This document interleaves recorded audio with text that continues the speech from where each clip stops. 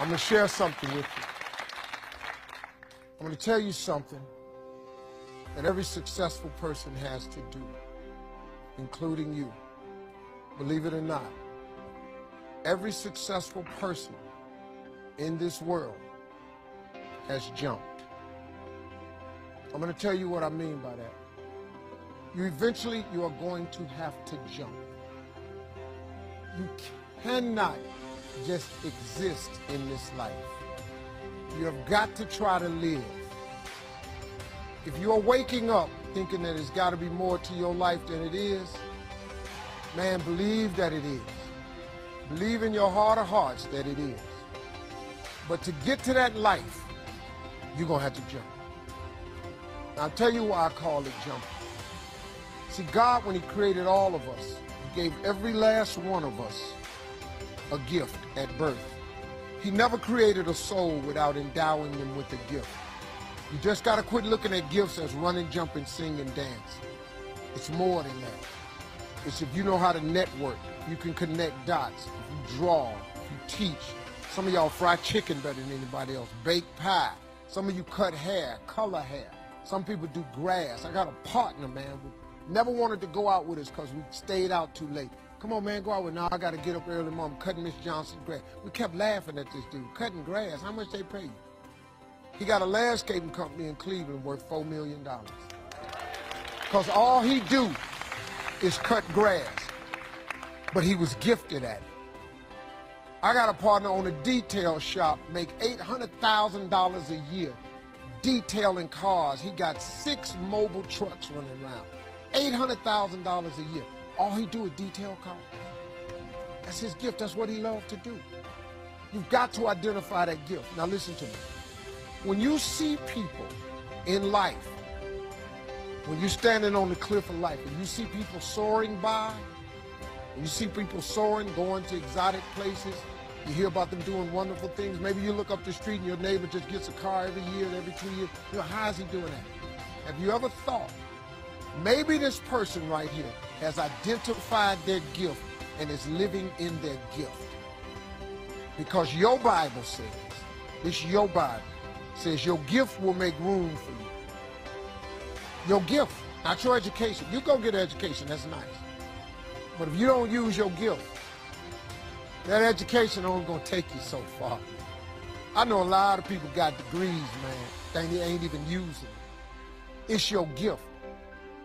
But the only way for you to soar is you got to jump. You got to take that gift that's packed away on your back. You got to jump off that cliff and pull that cord. That gift opens up and provides the soar. If you don't ever use it, you're going to just go to work. And if you're getting up going to work on a job every day that you hate going to, that ain't living, man. You just existed. At one point in time, you ought to see what living's like. But the only way to see what living like, you got to jump. And here's the problem. Let me just be real with you. When you first jump, let me tell you something. Your parachute will not open right away. I'm sorry. I wish I could tell you it did, but it don't. When you jump, it's not going to open right away. You're going to hit them rocks. You're going to get some skin tore off on them cliffs. You're going to get all your clothes tore off. You're going to get some cuts on you. You're going to be bleeding pretty bad. But eventually, the parachute has to open. That is a promise of God. That ain't a theory, that's a promise. His promises is true, because listen to me.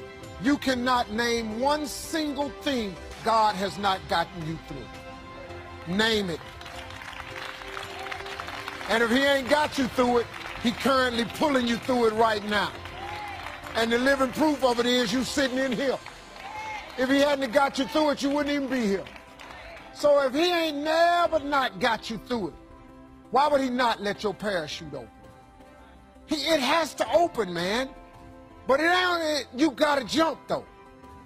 Now, here's another thing. You can play it safe and deal without the cuts and the tears. And you can stand on that cliff of life forever safe.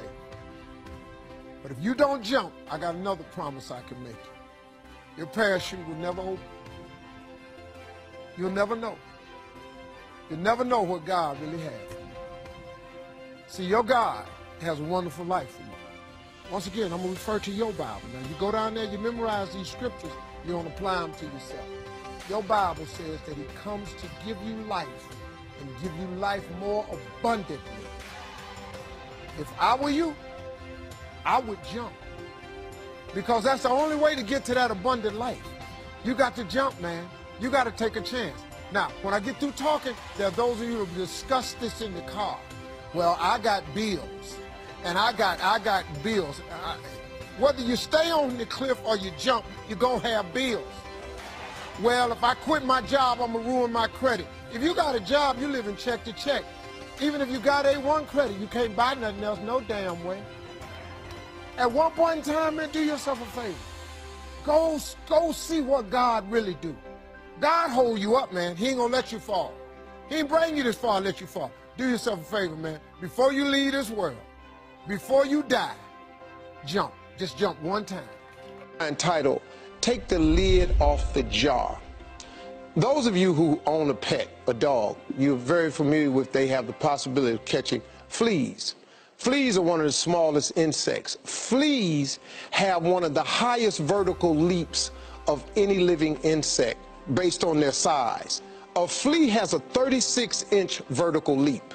Now, if you capture a flea and you put it in a jar and you put the lid on the jar, that flea still has a 36 vertical leap. So it will start jumping in that jar until it hits his head. And once it hits his head, he starts making adjustments. So then the flea reduces his jump, and he jumps just high enough to where he almost touches it, but he don't hit the lid and get knocked back down. Now, if you put another flea in there, that flea has a 36-inch vertical. And then once they find out they get knocked down a little bit, that flea starts jumping just before the lid so it don't get knocked down. Funny thing happens. If these fleas have baby fleas in a jar, these fleas are born with a 36-inch vertical. But because their parents are showing them only a 4 or 5-inch jump so they don't get hit, these baby fleas who are born with 36-inch verticals, they jump just as high as their parents jump. And what we do as people is we do the same things. We allow our environment to dictate to us. We allow our friends to dictate to us, our circle of associates to dictate to us how high we jump. When I was in the 6th grade and the teacher asked me what I wanted to be when I grow up, and she had everybody write an assignment on a piece of paper, I wrote down on a piece of paper I wanted to be on TV. She called everybody's name and had them stand up at their desk, and when she got to mine, she said, "Little Stevie, come up to the front of the class." I'm thinking this is a great moment for me. I've written something on my paper so wonderful that it's better than all the rest. I'm going up to get a gold star. I got up there, she said, "Why did you write that on your paper?" And I said, "Because that was our assignment for today." She said, "But why did you write it on your paper, though?" I said, "Because I want to be on TV." Then she just started breaking me down. Who do you know on TV? Anybody in this school ever been on TV? No, ma'am. Anybody in your family ever been on TV? No, ma'am. She just destroyed me in front of these cats. I thought I was getting the gold star, found out I wasn't. I was heartbroken. She reported me to my parents, and I'm being a smart aleck in class, sent me home with the note pinned on me. I got home, I'm thinking I'm in a world of trouble. My mom tells my dad that I've been a smart aleck in class, and I'm writing down stuff that's unrealistic. He said, "Well, what did you want to be, son?" I said, "I wrote on my paper, I want to be on TV." He looked at my mother and said, "Well, what's wrong with that?" She said, "Because the teacher says that's unreasonable." He said, "How does she know?" And that was the first moment that I found out that my father, who had a 3rd grade education, who my mother taught to read and write, I said, "Man, this guy's on to something." So he told me what did she want you to write? I said, "A policeman, or fireman, or ball player." She said, "Write that on the paper and give it back to her." She said, "But every morning when you wake up, take your paper, put it in your drawer. Read your paper every morning when you wake up, and read your paper every night before you go to bed. If you turn your TV on today, the little boy in the 6th grade is on TV." it.